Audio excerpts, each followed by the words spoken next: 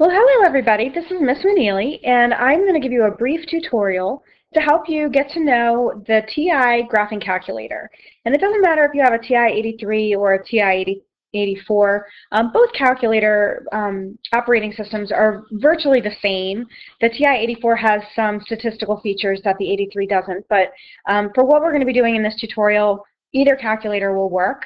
If you have a graphing calculator, you can obviously use it during the tutorial. If you don't have a graphing calculator at home, please check the link because you can actually download a free virtual TI graphing calculator from Texas Instruments and from their website.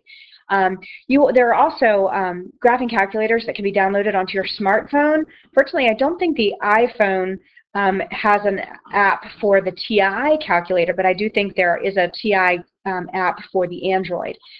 Some of the apps are free, some of them are just a few dollars, but it can save you some money if you don't want to purchase a $100 graphing calculator. We'll also have them available for rental from the school for $15 for the year.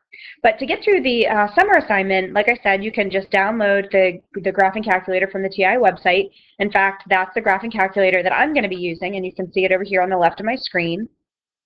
I downloaded the TI-83 Plus Silver Edition, and so that is the calculator I'm going to be using throughout this tutorial. So getting to know the graphing calculator, if you've never used one, basically I'm going to show you how to perform some of the most common features that you'll be doing in math class, from graphing to looking at tables to finding solutions to equations, finding resetting the window, the table, things like that. So just a couple of things. Any commands that you see in yellow, so if you look, and I know that this calculator is kind of small, but if you look above all the keys, you'll notice some words in yellow, and I know they're really hard to see from this perspective, but all of those are secondary keys that you can get by hitting the second button first, and notice that your cursor will change to a little up arrow like that. That just lets you know that you're in the secondary mode. So for example, if I wanted to, it's kind of hard to see, if I wanted to go to my matrix menu, for example, that's above this x to the -1. And so that would bring me to my matrix menu. And then I can go from there. And then second quit just brings you back to your home screen. That's what this screen is called, your home screen. This is where you're going to be doing any of your basic operations. So if you want to do 6 times 9, you're going to do it right here on the home screen. Press enter. That's the same as an equal sign. We're also going to be looking at some of the graphing features, and so we'll be entering equations in a y equals menu. This is where you're going to enter all your equations. If I want to graph, I'll go to my graph window, and you'll see that we can actually reset the axes. If I go to my window, the x min and the x max give me the basic domain for my function, and then the y min and the y max give me the range for the function, and so I can expand it as large or small as I want. There are also some automatic settings for your window. So for example, if you go to zoom, it'll actually, these are the automatic window settings that the calculator offers. And sometimes it's helpful, sometimes it's not. Sometimes you just have to reset the window by hand. You'll also notice that the trace feature, actually it's behind the trace, you'll notice above the trace button is something that says calc. If you hit second calc, if you've got an equation entered in your y equals and you're graphing it, we can find any value of x on the equation. The 0 of the equation, or the 0 of the function, is basically where it crosses the x-axis. We can find any minimum, maximum values. We can find intersections. So we're going to be using that menu a lot. Notice above the graph button is another yellow word that says table. So if I have an equation, which I don't think I do, but if I had an equation in here, oops, let me go back. This button right here is your variable button. So if I wanted to type in, for example, 6x plus 1, I would just hit this variable button, and then I can do +1. And I'll just go ahead and graph for what I have now. But if I also wanted to look at a table of values, if I hit second and then graph, that's going to bring me to my table menu. And the calculator has some settings that are automatically set up so you can view the table of that function. So we'll be able to look at multiple representations of each function. Any and it's hard to see on this calculator, but any symbols on your calculator that are written in green or is going to be something that you would access through the alpha keys. So it's really hard to see, but above the math button is actually the letter A. So if I hit alpha, well, actually I'm not going to be able to do it on the screen. If I go back to my home screen, for example, if I hit the alpha button, notice that my cursor turns into a little A. That lets me know I'm in alpha mode. So if I wanted to type in an A, I could. And sometimes we'll use the alpha buttons if we want to store values and recall them later. We do this in a lot of the upper math classes like statistics, pre-calculus, so that we don't lose our place values with rounding. All right, so let's get started. I just want to first talk about performing basic operations like adding, subtracting, raising to a power, dealing with fractions. There are some things that you have to recognize with the graphing calculator. The graphing calculator is going to perform whatever operation you tell it to, and it's going to follow the order of operations. So sometimes what we have written on our paper, and if we type it in exactly the way it appears into the calculator will go in a different order than we recognize it should. And I'll show you what I mean by that. One of the things that you want to get to know is this little, it's called a caret. It looks like an up arrow, and it's right above your division symbol. Anytime you want to raise a number to a power, you're going to use this button. And it's called a caret. So the caret command allows you to enter exponents other than 2. There's another place that you can enter exponents, and that's the x squared button. And all that'll do is square whatever number you put in there. The one above it, x raised to the -1, is the inverse button. So for example, if I wanted to do 2 inverse, for example, 2 to the -1 power, a negative exponent essentially takes the inverse or the reciprocal of the number. And so 2 to the -1 is equivalent to 1/2. If I wanted to do 2 squared, that's going to give me 4. If I wanted to do 2 to the 3rd, though, I would have to use my up arrow, or that caret button, 2 to the 3rd. And that'll give me 8, because 2 times 2 times 2 is 8.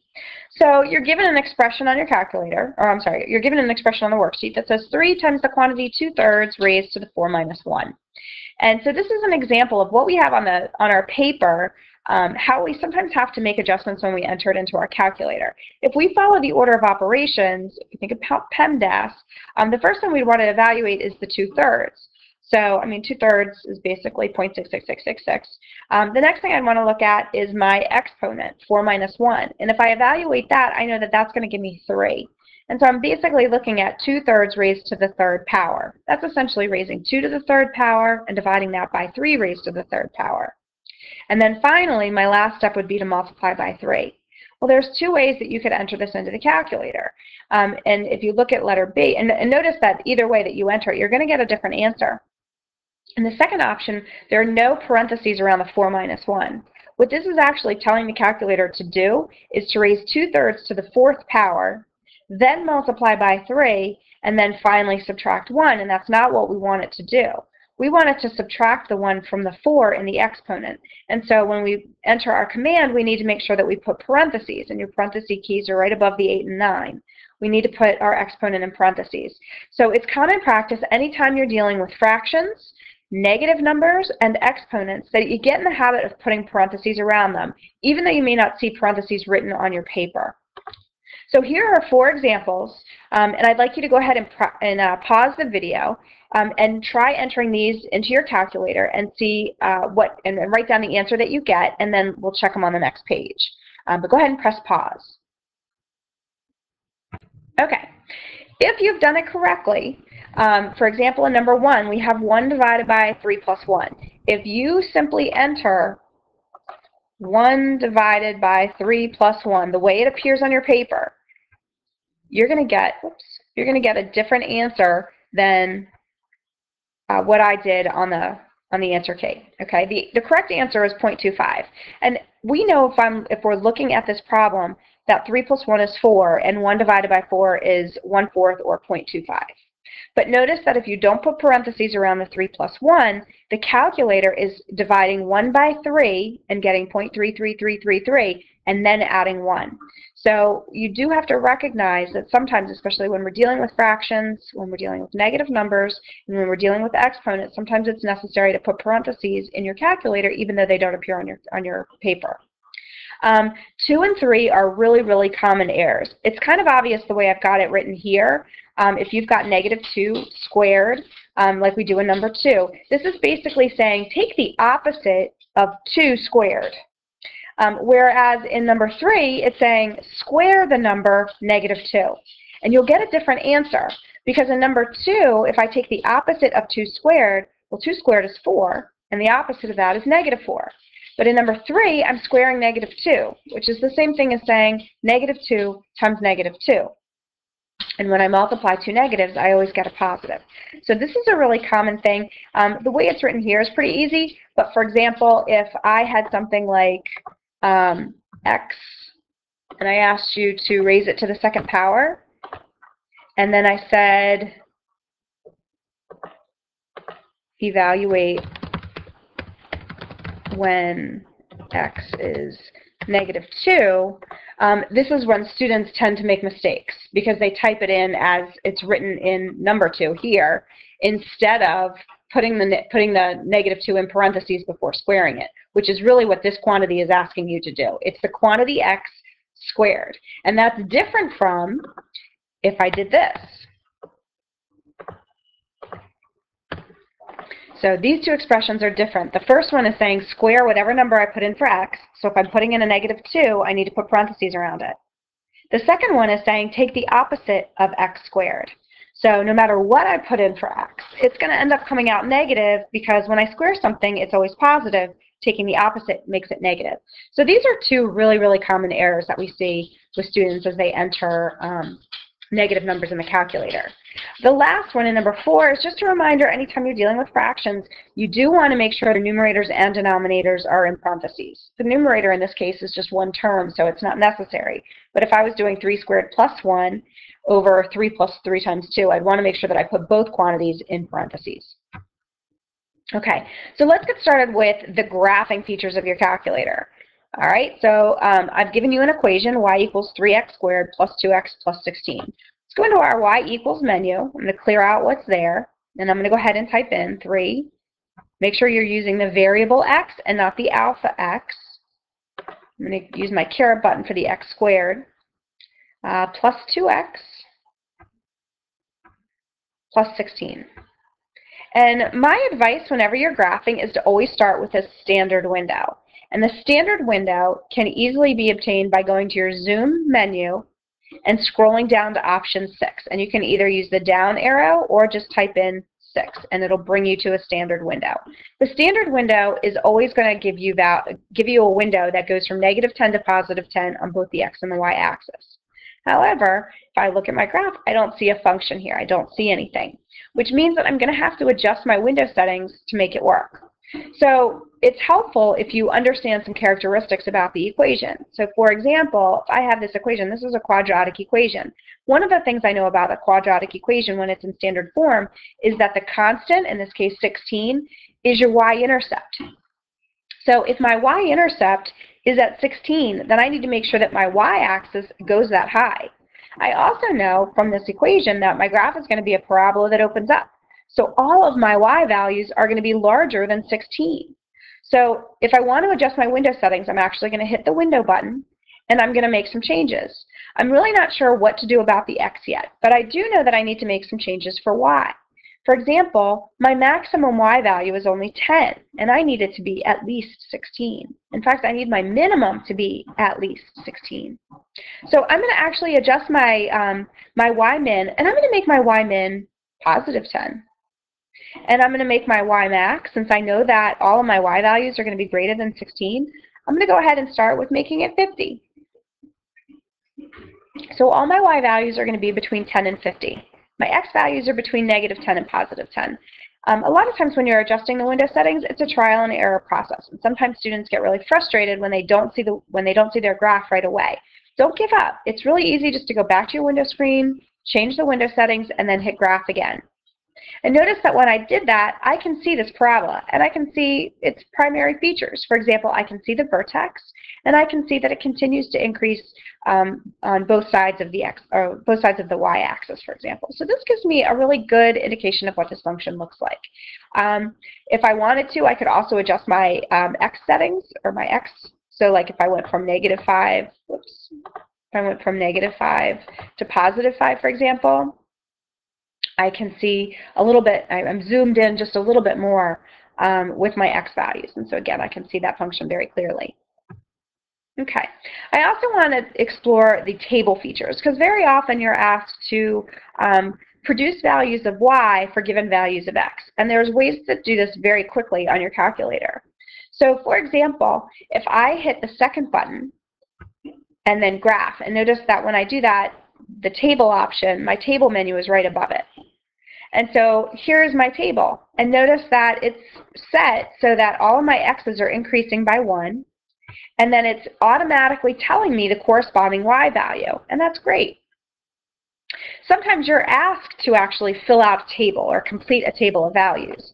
And so if you take a look at some of the settings, for example, if I wanted to start at -10 on my table and count by 2s, I can actually adjust my window settings or my table settings. So you have your window button, which is where you adjust your window settings. Above that is your table set. So if you hit the second button and then table, you can actually adjust your table settings, just like we did with our window. So the first option is to say where you want the table to start. Well, if I look at step 2, my table is starting when x is -10. So I'm going to type in -10.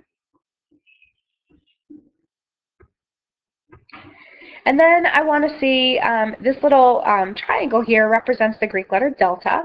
Delta table, and delta, if you remember from Algebra 1, means change. So we used the delta symbol when we were dealing with slope. Delta y over delta x, the change in y over change in x. Well, this is just saying, well, how do you want the table values to change? And if I look at the table on my paper, I know that they're increasing by 2. So if I go down to this line, and you can use enter or the down arrow, I'm going to enter in a 2. If I want the calculator to automatically produce the y values, then I'm going to set everything to auto. And then I'm going to go back to my window settings. And I can see that they produce everything I need. Sometimes, though, you only want specific values of x, maybe not in any kind of pattern. Maybe you want to evaluate the function at 6 or 8 or at -3000. And scrolling through your table is going to be nuisance. I certainly don't want to just keep pressing my down arrow until I get to -3000 or +5000.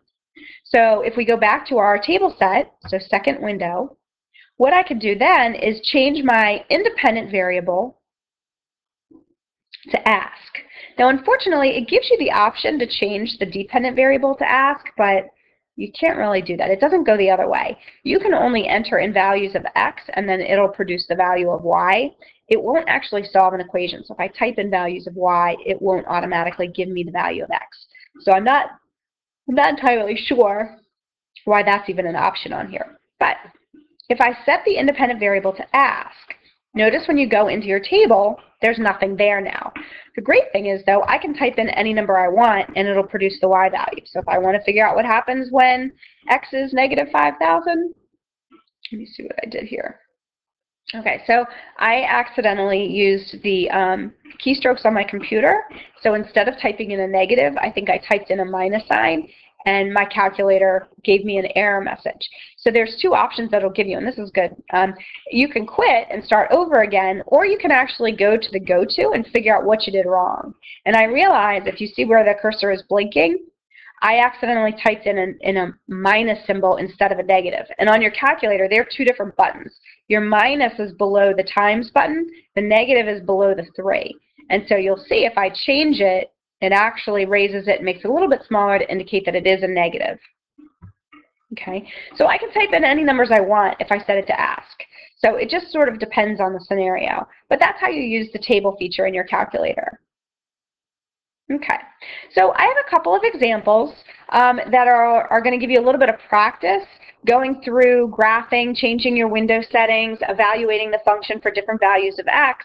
It's also going to show you some common errors that you might get on the calculator, or some weird things that the calculator displays that you have to be able to understand. So what I'd like you to do is pause the video. I'd like you to go ahead and graph the equation that is given using the standard window settings. Okay, so this is just your Zoom standard menu, Zoom 6. And then this is just a little bit more practice, filling in the table of values, and you'll have to reset your table. And then figuring out the answers to each of those questions. And in letter C, you're going to see something happen that we're going to have to be able to explain. So what I'd like you to do is go ahead and pause the video and try these on your own, and then when you're done, come back and I'll go through them with you. Okay, so the first thing you should do is go ahead and type in your equation. So it's going to be 3 times 2. Be careful when we raise it to the x minus 1 power. I need to make sure that I put that in parentheses. It says to go ahead and do this on a Zoom standard window. So I'm going to hit Zoom 6. And that's what your graph should look like.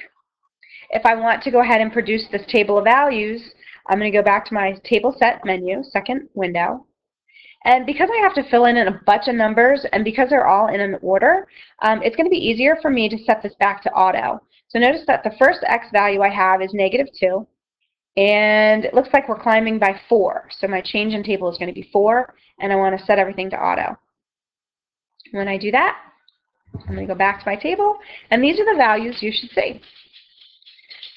Now notice, when x is 22, you'll see this number on your table that looks like 6.29E6. Well, what does that number mean? Well, if you actually move your cursor down to that value, you'll see the exact y value is, looks like 6,291,456. What happens on the table menu is that your columns are a fixed width, and so they only fit so many characters. So if you have a number that's over 1 million, it's not going to be able to fit all the digits in that list. So what it does is it uses scientific notation. And scientific notation, you may know this from science. So what you see on your calculator as 6.29E6 is actually the same as 6.29 times 10 to the 6th power. And that's scientific notation. And a lot of times we use scientific notation when our numbers are either really, really, really big or really, really, really, really small. So for example, if I had a number that was like 0.000000001, you're going to see the 1 and then an E and a negative number following that, telling you to move the cursor back the other way. So whenever the number after E is positive, you know that your answer is very large. Whenever that number is negative, you know your number is very small. It's going to end up being less than 1. Okay, and so hopefully that answers the question. So if ever you see an E, that's just an indication that you're dealing in scientific notation. Okay, the next example is this is considered a rational function, and those of you that are taking Algebra 2 and pre-calculus will become familiar with these functions. A rational function is a fraction that involves x in the denominator. I do need to remember when I'm typing this in, though, that x plus 3 is all part of the denominator, and to ensure that the calculator knows that, I need to put parentheses around it. Now here you're given the window settings. You're told that x is between -8 and +4. This is written as a compound inequality. But it's the same as saying that the lowest value that x can take on is -8, and the largest value that x can take on is a +4. And the equal sign that's associated with those inequalities basically says that x can actually equal -8 and it can equal 4. If I just wanted x to be between -8 and +4 and not include those endpoints, then I would just use basic less than symbols. So to set up my window, I'm going to go into my window settings, and then again, my x min, that's going to be corresponding to the -8. My x max is a +4. That's the largest that x can take on. The scale, it doesn't really matter. Your calculator doesn't really care. But the scale is basically the increments on the x-axis. How do you want to count by? I usually just leave this at 1, but you could certainly change it to 2 if you want. It doesn't really matter. The calculator really will use any scale that you tell it. The scale will come into play a lot more if you're doing things like histograms. But when you're just graphing a function, the scale doesn't matter so much. We're told that the y values go from -5 to +5. So my y min is going to be -5, and my y max is going to be +5. And so now that I've entered my values, I'm not going to go to Zoom this time because I don't want the calculator to automatically reset the window. Since I've manually typed in my window settings, I'm going to go right to graph. And that's what this function looks like. Now, hopefully you remember from Algebra 1 that functions must pass the vertical line test. So you'll see that there's this line, this vertical line here, which doesn't really make a lot of sense when we're dealing with functions because the function has to pass the vertical line test. With a rational function like this is a line that is called an asymptote. And an asymptote, let me type this, an asymptote is a line that the graph approaches but never touches or crosses. This will make a little bit more sense to you when you get to Algebra 2, because you'll deal a lot with functions that involve asymptotes. But that's what the vertical line means. And so the next question, or question A, says to evaluate the function at -3. So if I wanted to do this, using my table, now you are actually asked to fill in the table, and notice that there's no pattern to these x values. So I'm going to go back to my table settings. All of that bumping around that you hear in the background is my dog. She's chasing a fly because my windows are open, sorry. I'm going to go ahead and set my Windows settings, my independent variable, back to ask, so that when I go to my table, I can type in any values for x that I want. So -5, 1, 3, 15, you can type in any numbers you want. 24, 36. And then I want to show you what happens when I actually type in a -3. There's an error message. And so let's go back to the graph for a second. Where does that vertical line appear? It appears at -3. And even though your calculator displays a line here, in reality, there is no line there. It's an imaginary line. So I should actually fix my definition for an asymptote. The asymptote is an imaginary line that the graph approaches but never touches or crosses. And often when we're graphing by hand, we indicate an asymptote with a dotted line so that it's clear that the graph is approaching the line but it never touches or crosses. Your calculator doesn't have the ability to do that. When your calculator graphs, it's a continuous graph, meaning that unless you enter in the function as several different functions, it's going to continue with, it's almost like one pencil stroke. It's not lifting the pencil. And so that's why your graphing calculator shows this vertical line even though it's not really there. It turns out that -3 is where your function does not exist. And let's think about why that would be. If I look at my equation and I type in a -3, notice that I have that I have 1 divided by -3 plus 3. Well, we know that -3 plus 3 is 0. And look what happens if we go back to our home screen when I take 1 and divide it by 0. We get an error message.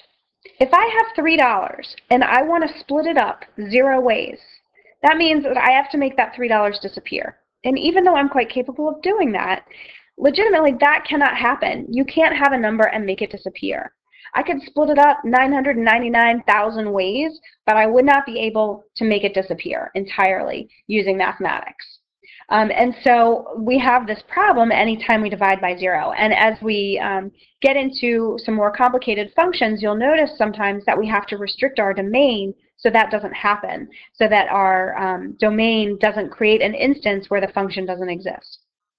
All right. Here's one more where you're given an error message, and I just want to explain to you why. So let's go ahead and type this function into our calculator. And if you want to press pause, it's a good idea. You can actually complete the activity on your own, and then we'll talk about what that error message means. So go ahead and press pause. Okay, so what you should be seeing, I'm going to use the square root button, which is, if you look where the x squared button is, the square root button is in yellow above that. So in order to enter that into my calculator, I have to hit the second button first, and then x squared. And so notice that the calculator automatically begins parentheses. I am taking the square root of the x plus 1 only. So if I type in x plus 1, I need to end the parentheses. And that lets my calculator know that I'm only taking the square root of x plus 1. Now I want to subtract 2, and that's going to go on the outside. Notice that you're given a command for zoom decimal. So if I go to my zoom And notice that's option 4, zoom decimal. It's just a window that is a little bit smaller than your standard window. I think it goes from like -5 to +5 on the x-axis and from -3 to +3 on the y-axis or something like that. But it zooms in just a little bit more than your standard window. And this is what the graph looks like. This is the square root function. You're asked to complete the table of values. Notice that my x's are going in order, so in this case it's going to be easier for me to set my x-axis to start at -3. I'm going to set my increments at 1, and I'm going to click back to auto. So when I look at my table, notice there are a bunch of error messages. The question is, why? Well, what I'm going to do is I'm actually going to go back to a Zoom 6 window. And notice how this function does not appear on the left side of my graph. And that's because it can't. So if I tried to plug in a number that's less than -1, for example, and for example, -3, if we try to plug in -3, in fact, let's do that on our home screen. If I take the square root of -3 plus 1, well, think about it. -3 plus 1 is -2. And if you try to take the square root of -2, you're going to get an error message because nothing squared is going to give you a negative answer. We get a non-real answer, and you'll learn in Algebra 2 what that actually means. But because the function doesn't exist to the left of -1, you're going to get error messages anytime you try to plug something in, and that's because you'd end up with an imaginary number. I'm giving you a hint into Algebra 2. So sometimes the error message is because you've done something wrong. Sometimes the error message is because the function doesn't exist at that place. So it's a good idea to make sure that you examine your error messages and understand what the different errors mean. Okay, the last thing I want to explore with you are the different ways that you can evaluate a function. So you're given, this is a polynomial equation, and you'll learn about polynomials in Algebra 2. But what I want to do is just show you some basic features of the calculator, for example, like how to calculate the minimum or the maximum, the x-intercept or the y-intercept. I also want to show you how you can solve an equation using the graph. So if I type in this function, so it's going to be x. Now since I'm raising it to the 4th power, I have to use my caret key, plus 3x to the 3rd minus 7x squared. Now at this point I can actually use my square button if I want. We've got minus 8x and then plus 12. You're given the window settings. So if I go to my window settings, I'm going to let my x-min be -5, my x-max be +5, my y-min is -30, and my y-max is 20.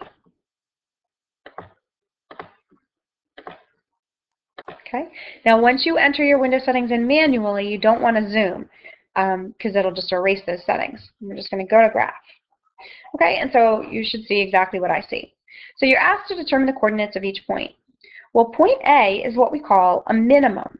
And in fact, in this function, it is the absolute minimum. It is the lowest point on the graph. Notice that we have a value here that is also considered a minimum, except this is what we call a relative minimum. And that means relative to the other points around it, it's the lowest point. But it isn't the lowest point on the graph entirely. That's A. A would be an absolute minimum. Letter B corresponds to an x-intercept. Letter C corresponds to a maximum. But because this function actually increases on these ends forever, it's going to go towards infinity. Letter C isn't considered an absolute maximum, it's considered a relative, or sometimes we call it a local maximum, because relative to the points around it, it's the highest value. And then the D value corresponds to our y-intercept. So I'm going to show you some ways of calculating these values. So if I want to find the minimum, I'm going to go to my calc menu, and that's above trace. So if we go to second calc, you'll notice you have a lot of different options here. Letter A is a minimum, so I'm actually going to choose that option, option 3. Now follow the prompts on your calculator. So notice where my cursor is. My cursor is way up here. I'm trying to find the point way down here at the minimum, and the calculator is asking me to enter in a left bound. So what I need to do is move my cursor, and I'm just going to keep using the left arrow until I get to the left side of my minimum. And as long as I'm on the left side, it doesn't matter how far I go, I'm going to go ahead and press enter. The next thing it asks for is a right bound. So now I'm going to move my cursor to the right of that point. And I know it's a little bit hard to see because the words are covering it. And for some strange reason, your calculator always asks you to guess. But we don't have to do that. If we press enter again, And it is a little bit harder to see that minimum point, the cursor anyway. But now you're given the coordinates. So I know the coordinates of my minimum have an x value of negative 3.15 and a y value of negative 27.57. So now I have the coordinates of my minimum. If I want to find b, b is an x-intercept. If we go back to our calc menu, notice there is no option for x-intercept. That's okay. Another word for x-intercept is the zero of the function. And we call it a zero of the function because it's where y is actually equal to 0. If I put in a 0 there, that's going to produce the value of x that I want. Okay, so if I choose the 0 option, notice again that the calculator is asking for a left bound, and it's also going to prompt me for a right bound. And that's because the graph crosses the x-axis several times. So if I don't kind of tell the calculator where to zoom in, then it's going to get confused. So if I want to find point B, I have to find a point on the left of it. So notice that my cursor is already to the left of it. I'm going to go ahead and press enter. And then it asks for a right bound, so I'm going to keep pressing my right arrow. And I know sometimes when the graph is steep, instead of looking like it's left and right, it looks above and below. But just use your left and right arrows, and that's going to move me to the other side of that point. If I press enter, again, for some strange reason, it asks to guess. But there's the 0 of my function. That's the x-intercept, negative 1.65. To find letter C, well, I'm going to do exactly what I did, except this time I'm going to choose the maximum. Choose option 4. Again, we have to pick a point on the left. So I'm going to press enter, and a point on the right. And press enter. Enter one more time, and that'll give me the maximum. Now D is a little bit different. D now is my y-intercept. And so it doesn't have a special name. It doesn't have a name like 0 to it. It's just the y-intercept. But the y-intercept of my function occurs when x is equal to 0. So another way that you can solve an equation or evaluate an equation for various values of x, we've already done it in the table. So for example, if I set my table to ask, I could actually type in 0, and it'll give me the corresponding value for y. Or on my graph, if I go back to the calc menu, where it asks for the value, that very first option, if I press enter, I can type in any value I want for x. So this is another alternative to using the table. So if I type in x equals 0, it'll give me my y-intercept. If I type in x equals 5, it'll give me the function evaluated at 5. So this would be an alternative to using the ask option on your table. You can actually just type in whatever values you want for x. The downfall is all of those values have to be within the window screen. So I just typed in an 8 and I got an error message. And that's because my window only goes 1, 2, 3, 4, 5. It looks like the largest x value I can plug in is 5. So if I try to plug in an x value that's beyond my window, it'll give me an error message. The very last thing I want to show you, and I don't have a slide for it, is how to find the intersection between two graphs. So let's say I wanted to figure out what value of x will produce a y that is equal to 1. So if I wanted to figure out what x values produce a y value that's equal to 1, I'm going to go into my y equals screen, and I'm going to enter a second equation at 1. And if I go to my graph, I'm going to say, well, it's kind of hard. Maybe I'll make it 10. Oops. Let me make it 10 so we can see it a little bit better.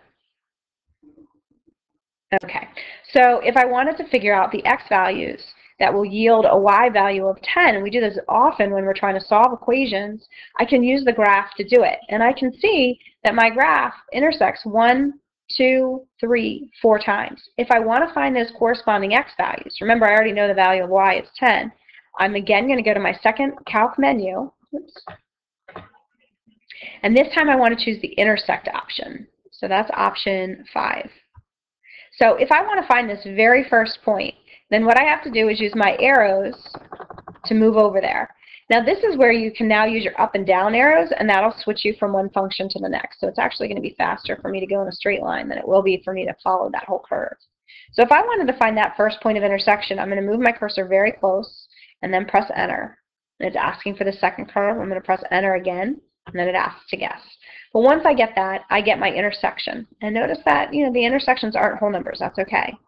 If I then wanted to find like this intersection way over here, I have to do the whole process all over again. So I do second, calc, intersect, and again, I need to now move my cursor all the way over. Now, if I follow my polynomial and all those twists and turns, it's going to take forever. So I'm going to use my up arrow to get back to that line. And then I'm just going to move my cursor all the way over, oops, to that new point. Since there's 4 points of intersection, if I just pressed enter a bunch of times, my calculator would get confused. And so that's the intersection for the other point. It doesn't have to be a horizontal line. For example, my function could be, I don't know, 10x squared. When you get into Algebra 2, you might be solving equations like this. Okay, so I've got my polynomial function that has all the twists and turns, and then x squared is just that single parabola or U shape. And I can see on this menu or on this window that the functions intersect twice. I'm thinking that they probably intersect a couple more times, but we can't see them on this particular screen. If I wanted to figure out the intersection points, then I'd do the same thing I did before. Second, trace, and then option 5 is intersect. And just move your cursor over to the appropriate point. Press enter 3 times, and then you'll get the intersection point. So I hope this tutorial was helpful to help you understand some of the basic features of your graphing calculator. I hope that having a graphing calculator, at least on your computer, will help you with your homework and help you with the rest of your summer assignments. Enjoy the rest of your summer. Good luck.